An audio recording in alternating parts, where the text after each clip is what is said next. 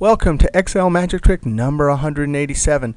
Hey, if you want to download this workbook and follow along, click on my YouTube channel, then click on my college website link. And you can download the workbook, Excel Magic Trick 185 to 202.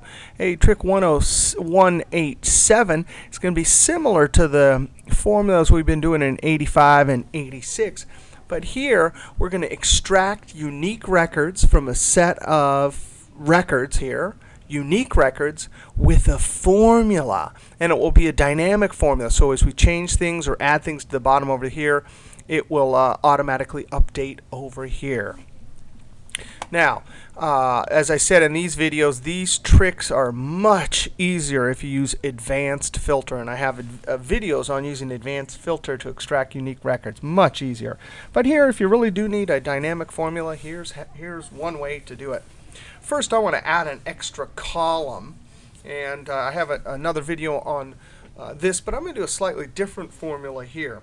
What our goal in this extra column in the data set is to say, is this the first time this record has been entered? So we have rad, cool, cool. So here it should say 1, here it should say 0. So you ready? We're going to do COUNTIF equals, and then open parentheses, COUNTIF. The range we're going to count is right, one on my left, and then shift colon. And we're going to do an expandable range. I'm going to click in the middle of the first B13 and F4 twice. This one's locked. This one's not. As we copy this down, when we get down to here, it'll show the whole range here. Now, comma, and what is the criteria for COUNTIF? This. You see, this is very clever because this will expand. When it first sees whatever entry is 1 to my left, it'll count 1. Close parentheses equals 1.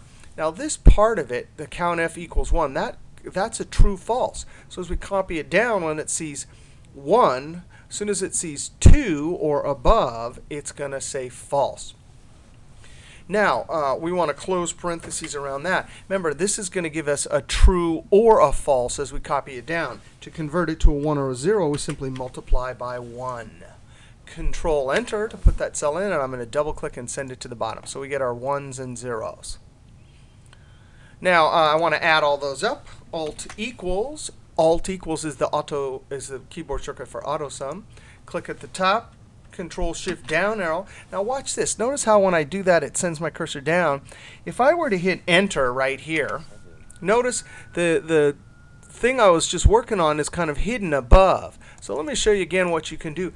If you're all the way down at the bottom, you can Shift Enter. See, Enter puts it in and goes down one. Shift Enter goes up. So that's a clever way of jumping up, and so you can still see the formula area that you were working on. Now let's create our formula. It will be similar to the ones we did over here with if and rows and index and small. Now we're going to start off and say if rows, and we're in F13, so we'll put F $13 colon F13. This is an expandable range, and rows will ask the questions, how many rows are there? Well, 13 to 13, there's only one row. When we go down and the range expands, it'll say 13 to 14. It'll say 2. So it's a clever way to get a series of number 1, 2, 3 is less than or equal to our count, because we want to turn. Notice I got the wrong formula there. I'm not taking factorials here. Okay, so we have our 1, 2, 3, 4, 5. Is that greater than or equal to 7? Hey, we need to lock that 7 right there. So I'm going to hit F4 twice to lock it in front of the row since I'm copying it down. As soon as we get past row 7, the formula will be turned off because there's only 7 unique records so far. Comma. Now we get to the value if true, and that's going to be our index. Index in our array, we can simply highlight this range right here. I click the top cell, Control Shift down arrow, and I need to lock it, so I'm going to hit the F4 key. That's another good trick also when you're doing cell references, because it will not only lock it, but jump it back up to where you were making your formula. And what are we looking here? Is that equal to 1? Sorry, I got the wrong range there. That was this one here. Control Shift down arrow, F4. Whoa, I must have had a little time warp there. Yeah, because the range we're trying to return values from are where the records are, those words, cool, rad, etc.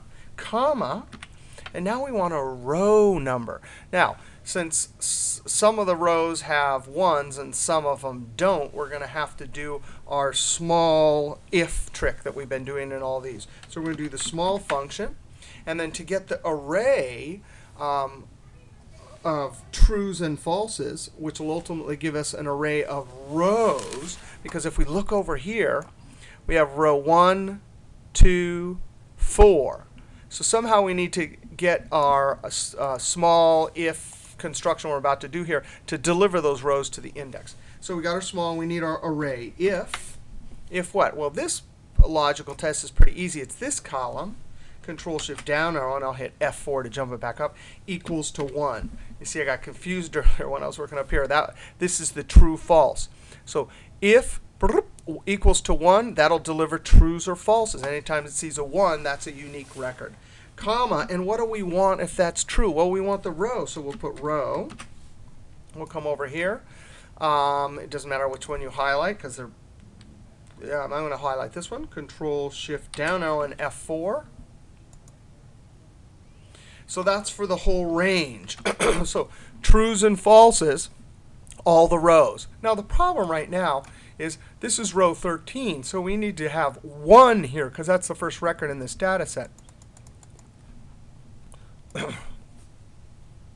So what we're going to do is subtract row of that very first top one. And what it does, if I hit F4 here, close parentheses, is when it gets to the first one, it'll say 13 minus 13, which is 0. So we need to add 1 to get it to recognize this as the first one. When it gets down to here, it'll recognize it as 2.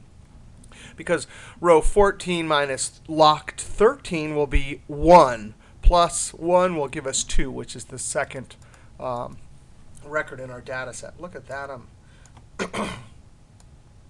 typing badly all over the place here. All right, so we got our trues and falses that'll deliver our rows. So we close parentheses on the if. Now, it's the small we need to worry about. We're actually, as the k, going to use this because we need a 1, 2, 3, 4, 5, 6, 7, up to 7 for our rows. Remember, for this data set, we have a true, so it's row 1, 2, 4. So somehow we need to, with the small, get the first one, which will be row 1, the second smallest, which will be 2, the third smallest, which will be 4.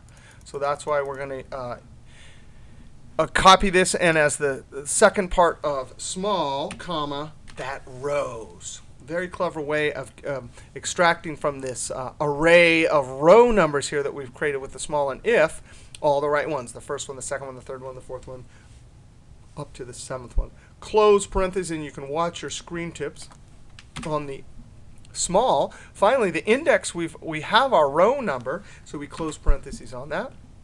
We have our value if true, and all we need is a blank to satisfy the first part of the if. So comma, double quote, close parentheses.